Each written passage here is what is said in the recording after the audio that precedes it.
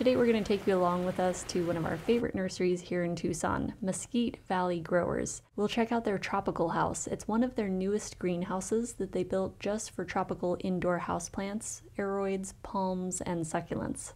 I really like the idea of doing the jungle look. Like, see, like a big monstera, and then up here, this big wait, is that a philodendron or is that the Thamatophyllum bipinnatifidum?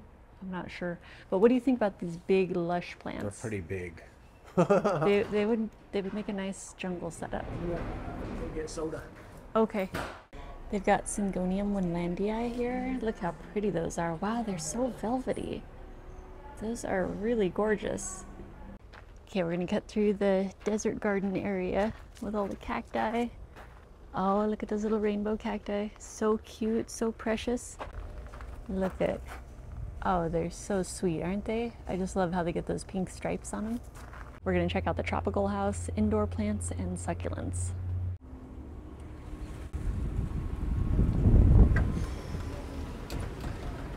That makes a really beautiful centerpiece. Look at that cycad. Look at that elegant arch to the fronds. Just such a sculptural statement plant. Scindapsus exotica. Oh wow, look at the huge leaf on that. Oh my gosh, that new leaf on this monstera is massive. It's got like 3 fenestrations before it gets to the split. That's a massive leaf. I would love to have that in my house. So this business is still owned by the same people who started it, and they started this like over 40 years ago. They've been in the same location and they've built this place from the ground up, and this is one of their newest greenhouses. They used to have all the tropicals and houseplants in a different greenhouse, but they just built this, I think, last year or the year before. Anyway, it's a very new greenhouse that they have here. And this was an old tree that I guess was dying, and so they ended up chopping it down, you know, and they left a huge amount of the stump and tree, like as much as they could leave, and they just built their greenhouse over it, which I think is awesome because now they're able to use it for hanging plants on, and they've got their moss hanging on it and all these plants growing around it. But I love coming here because they set it up so beautifully. They have all these fountains, and it's just a really nice experience to come here and check everything out. Right now I'm actually looking for a palm. Look at the little lady palm flowers. Lady palms are beautiful. These are the Rapis excelsa. So lady palms or Rapis excelsa have these really lovely dainty petioles and these perfect little fans on the end of each petiole.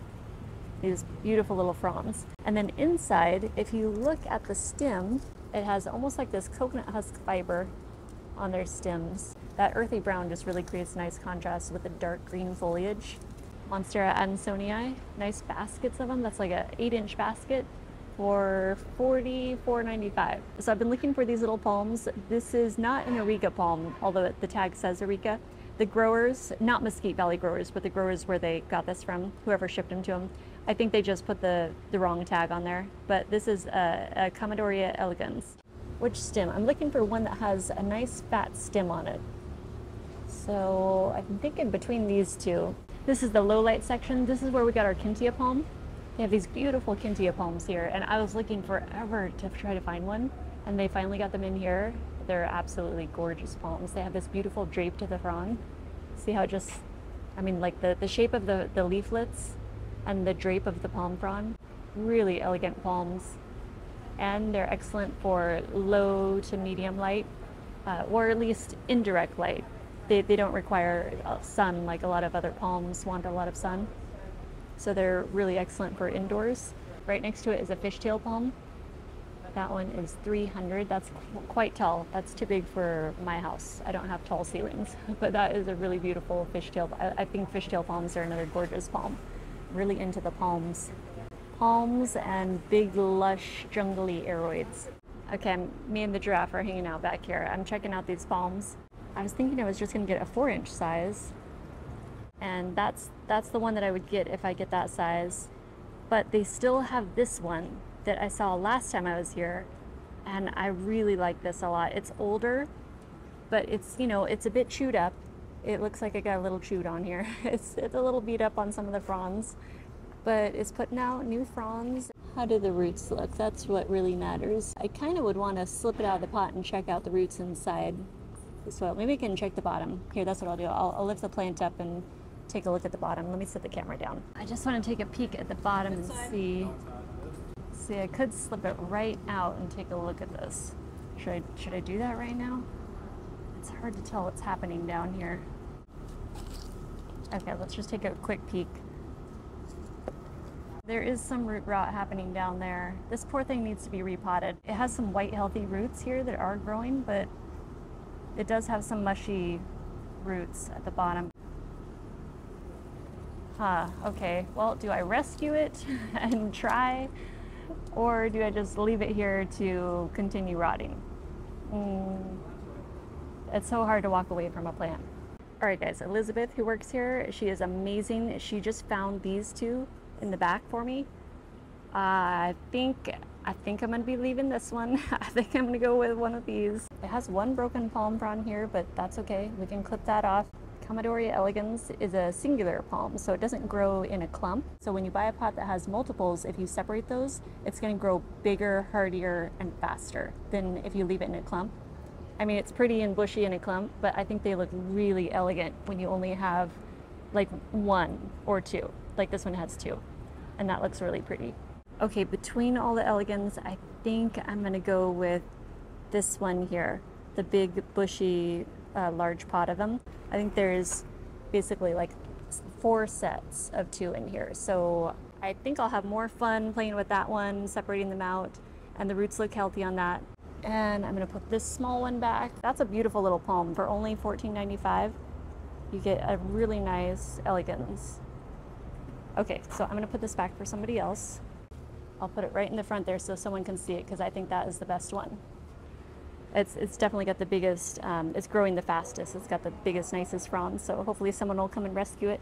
So this palm up here, where there's just 2 stalks growing in the pot, and it looks so dainty and elegant, that's what I want to do with this palm here. Separate them out and grow them so they grow like that one. It's like a beautiful jungle in here when they're doing the mist for the humidity. Okay, I'm gonna take this up to the front and have them hold it, and then I'll come back and look around some more with you guys. Such beautiful leaves on those calathea. I think after taking time kind of experimenting with growing different types of plants in your home environment, you know, in your own climate, you get a feel for what you enjoy growing. And we grow through different phases too. I'm gonna say grow. We go through different phases, but we also grow through different phases. And right now I am just loving the look of palms and big, like lush, jungly, or I almost said orchids. I like orchids too. I was spacing out. I was thinking about this while I was trying to talk. The big, jungly, lush aroids. I know the aesthetic and the look that I want to create, but sometimes it just takes time getting there, you know? Look at this Raphidophora tetrasperma growing all over the trunk of the tree. That's actually a really nice plant to grow. Like, I really enjoy growing those. I've grown a few of them. I grew them tall, and they vine really well, they climb really well. And then once they got to like the top of wherever I was growing them to, I just would sell them off. And I'm kind of thinking maybe I should have kept one. I might eventually get another one. I do love the look of how they grow, especially when it's like growing all over like this. I kind of wish I had that in my house. I kind of love the look of that. And then with the palms, I mean, isn't it a lovely combination? The lush jungle aroids with the palms.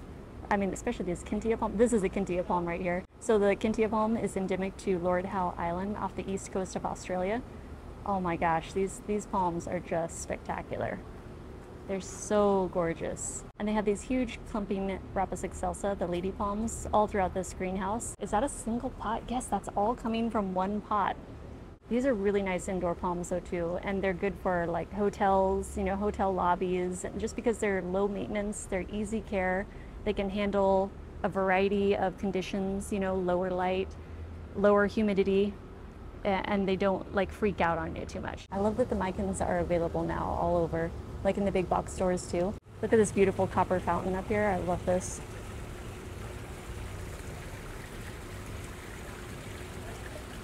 Orphugium japonicum variety giganteum. Say that 3 times fast.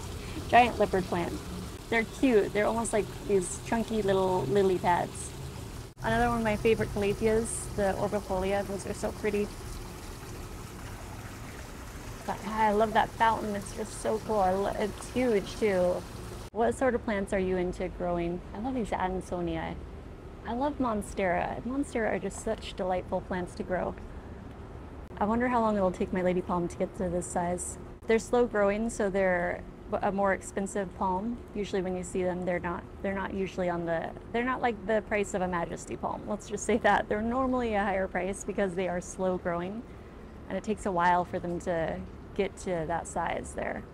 Look at another lovely Monstera. They can't help but command your attention, you know? Such lovely plants. Club moss, ferns, some bromeliads. What else do we have in here? That's a nice little bromeliad. Isn't that cute how it's getting watered by the fountain? It just splashes into its cup, and that's how they get water, is through their cup. This is like the little house of the Hoya and Peperomia. They're crawling all over. And see, these are plants that I never really got into growing either, so I don't really know much about them. More Hoya. Now we're in the succulent section. I do love cacti too because I love the desert look, desert landscaping. Oh, these are super cute. These are Mammillaria polyphili. Really cute when they get their little wool on top. They have this pure white, like snow white wool, and it'll get really thick. And then they have these really pretty pink flowers. They're just like a halo of pink flowers. I love the pastels of succulents. They're so pretty. There's some really chunky Sansevieria. What do they call that one? Sansevieria starfish. So if you're in Tucson, definitely check out the tropical house. It's this greenhouse right back here. And there's the front building there. So you come in from the very front and you just go right to the right there and go right in there. And that's where all the beautiful house plants and tropicals are. So that's where we just came from. But I wanted to come out here and check out their planters. These ceramic ones are gorgeous. They remind me of earth and ocean. You know, the blues and the sandy golds. They're known for nice planters here too. They've got quite a large selection in just about every color you could think of. They have a lot of ceramic pots. I'm not sure, oh, well, they have terracotta too. Like we're coming up here on the terracotta. Ooh, look at the color of that. I love those aqua blues. I'll come back and look when I have more time, but Michael is waiting right now. So I'm gonna take off. We're gonna go to our next destination. We just got to Trader Joe's and they have all these new Monstera in. They look really good too. So there's a price. Oh, what? Oh my gosh, they're cheaper than I even thought. I thought it said $19.99. They're $12.99. What a deal. I'm definitely gonna get this one here. Looks good, healthy, and it's already got some of the ribbing at the top of the petiole. Or the ruffling. Oh, I was not expecting to buy a plant here, but I can't pass up that deal for a Monstera. That one got a little beat up in transport, brand new leaf, but they're gonna be nice. They're gonna turn into very nice plants. And after looking at plants, we saw an estate sale going on and Michael wanted to stop and look at tools. So while he was doing that, I went inside to look and see if there was any kind of plant decor, plant pots, or anything I could use for my plants. I ended up finding this large basket. It's by Crate & Barrel. It was only $14, and these baskets originally can be like $50, $60, $70. So I was like, okay, let me get this. It's a little bit large for what I currently have. Like my little Monstera is not going to be able to move right into this, but for the future, this will come in handy, especially when it comes to larger plant pots or baskets. I try to keep my eye open for items that I like at a good deal ahead of time. That way when my plants are ready to move into that size pot, I already have a setup ready and waiting for them. So this basket will fit a 12 to 14 inch pot perfectly. I'm not sure if I'm going to use it for the palms or maybe a Monstera or larger philodendron. I do plan on growing some larger aroids, and so this will come in handy perfect for later when I have a plant that's ready. And after the estate sale, we stopped at Home and I was looking for plant pots. They have a ton of plant pots here, all different kinds. I really like these ones that are made in Brazil. This brand it seems like they have really nice quality pots. I think I've seen them on Amazon too, but they have quite a selection here. I had an idea of what type of pots I was looking for. I was just looking to see if I could find the right size in the right color. I really like the resin pots because I'm not interested in like really heavy, large pots, especially if you got big plants. I don't want big heavy pots, so I was looking for some lightweight pots. And when it comes to shopping for the right plant pot for the right plant, I want the plant to be what stands out. It's the statement piece that your eye goes to rather than the pot. I don't want the pot to overshadow the plant or take up too much attention from the plant. I want it to just complement and accent the plant. And sometimes, even though we know the exact look and aesthetic that we're going for, it takes a while to actually create that because you're looking for one piece at a time and you're looking for the right piece. I like to spend my time just looking and gathering ideas before I end up purchasing anything, because I really want to make sure that when I do purchase something that it's the right thing. And we stopped at Home Goods to see what they had for plant decor and plant pots. You just never know what Home Goods is going to have in stock. They're changing all the time. They always have new stuff coming in every day. And they have their seasonal section right now for spring and summer. So they have lots of plant pots in stock right now. So it was perfect timing to go in and check out what they had. I found this plant pot made in Portugal. I thought that would be really pretty with the white and then the sand color on the bottom. And then I ended up finding this sandstone colored pot, and this is also made in Portugal. So I ended up going with this one. Between the two of them, I thought it would be more practical because of the shape of it. I would be able to fit more types of plant pots or more sizes of plant pots. So I ended up going with just the sandstone pot from Portugal. We also stopped at Lowe's to check out their plant pots, and they had some nice ones in stock. They had Allen and Roth. I really like some of those. They had this one that was the speckled texture. It had kind of like that stone texture or powder coated finish on the outside. I was looking for a clear saucer too, and I thought I was gonna have to go with those flimsy, plastic ones. But I ended up finding these Allen and Roth clear acrylic ones that are nice and thick and sturdy. So I ended up getting a couple of those. I also checked out the plant pots that are inside Lowe's in their houseplant section. They had these really cute clear orchid planters. I thought those were really fun. I don't have any orchids, and I was trying to think, let's see, do I have anybody that would need to move into a pot like this? I'm not sure, so but they're there if I need them. And then they also have the smaller sizes of the Allen and Roth clear acrylic saucers that are nice and sturdy. So they had those that would fit those pots too. All right guys, we're home now, and we stopped at Lowe's at a different location, and I found this pot. This is an Allen and Roth, and it's got like the sandstone kind of pitted texture to it. I love that stone texture with pots, and I think this is gonna be the perfect one for our lady palm here. These are, actually I talked about both these palms already. This is the Rapis excelsa lady palm, and this is the Kintia palm. I love both of these palms for growing indoors. They make beautiful interior palms. I just needed to find the right pots because this one it has outgrown its nursery pot. It's ready to get into a new upsized pot. So I had to find something fast because it's really pushing out of the pot. So I'm gonna repot this probably tomorrow, which I'm gonna film a plant chores video all day tomorrow. So we'll be hanging out for that if you guys want to. So it's about a 14-inch pot. Yeah, I think that'll be perfect for this palm. It needs space to grow like wider because these are clumping palms, and like we saw at Mesquite Valley Growers, so it's gonna be like pushing out, it wants to spread. So yeah, I think that'll be just right. Okay, so this one has a home now, so I'll get that drilled out today, and I'll spend all day tomorrow doing plant chores, just, all the things that I gotta catch up on, because there's a lot to catch up on that I have gotten behind with, especially with the plants. And I haven't shared anything with you guys for a while because I was busy working, like springtime's really busy with the gym shows. But anyway, the Home Goods pot with the Kintia palm, I think I'm just gonna leave that set up exactly as is. I'm not gonna be drilling out that pot. I'm gonna leave that as just a decorative pot where I can just slip another pot inside and just keep it like that. But yeah, both of them turned out to be perfect size. They're gonna be very usable pots for a long time.